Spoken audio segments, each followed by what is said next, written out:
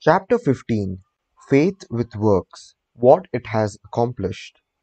It is said of Tyson, the great Australian millionaire, that the suggestion to make the desert land of Australia blossom as the rose came to him from a modest little Australian violet while he was working as a bushman for something like 3 shillings a day. He used to find these friendly little violets growing in certain places in the woods, and something in the flower touched something akin to itself in the mind of Tyson, and he would sit on the side of his bunk at night and wonder how flowers and vegetable life could be given an opportunity to express itself in the desert land of Australia. No doubt he realized that it would take a long time to save enough money to put irrigating ditches in the desert lands, but his thought and feeling was sure it could be accomplished, and if it could be done, he could do it. If there was a power within himself that was able to capture the idea, then there must be a responsive power within the idea itself that could bring itself into a practical physical manifestation.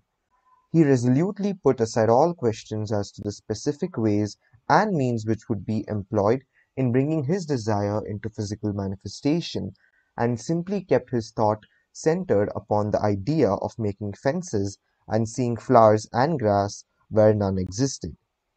Since the responsiveness of reproductive creative power is not limited to any local condition of mind, his habitual meditation and mental picture set his ideas free to roam in an infinitude, and attract to themselves other ideas of a kindred nature.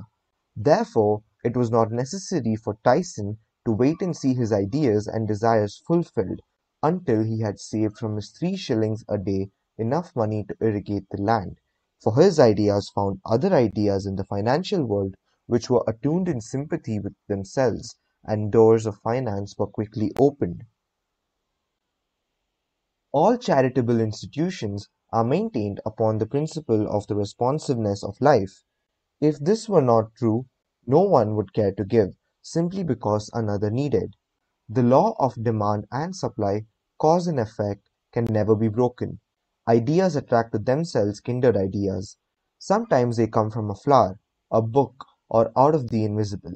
You are sitting or walking, intent upon an idea not quite complete as to the ways and means of fulfillment, and behold along comes another idea, from no one can tell where, and finds friendly lodging with your idea, one idea attracting another, and so on until your desires are physical facts.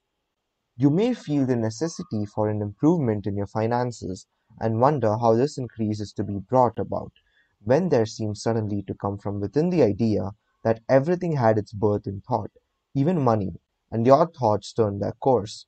You simply hold to the statement or affirmation that the best and all there is yours.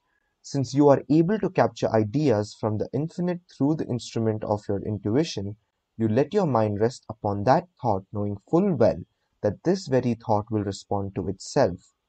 Your inhibition of the thought of doubt and feeling of anxiety enables the reassuring ideas to establish themselves and attract to themselves "I can" and "I will" ideas, which gradually grow into physical form of the desire in mind.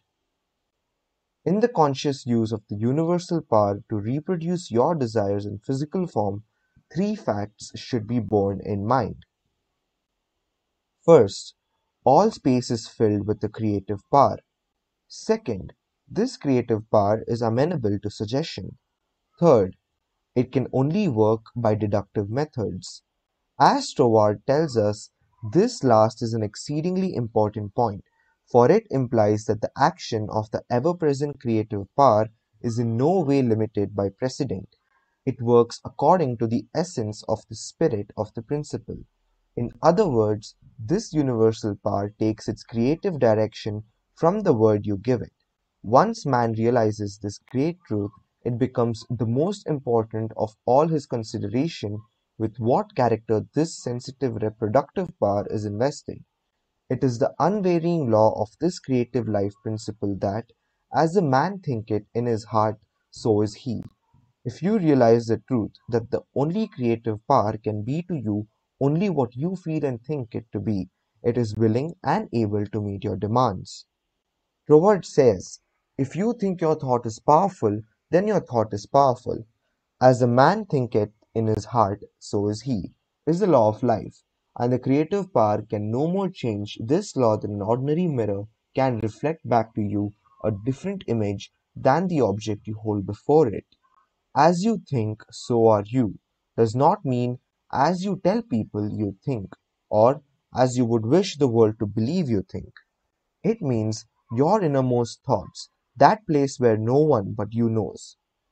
None can know the Father save the Son, and no one can know the Son but the Father.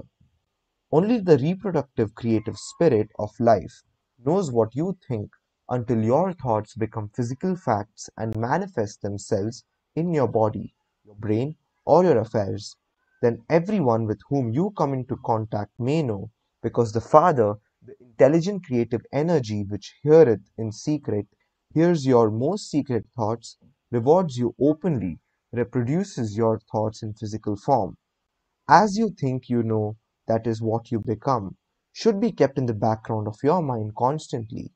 This is watching and praying without ceasing, and when you are not feeling quite up to par to physical prey.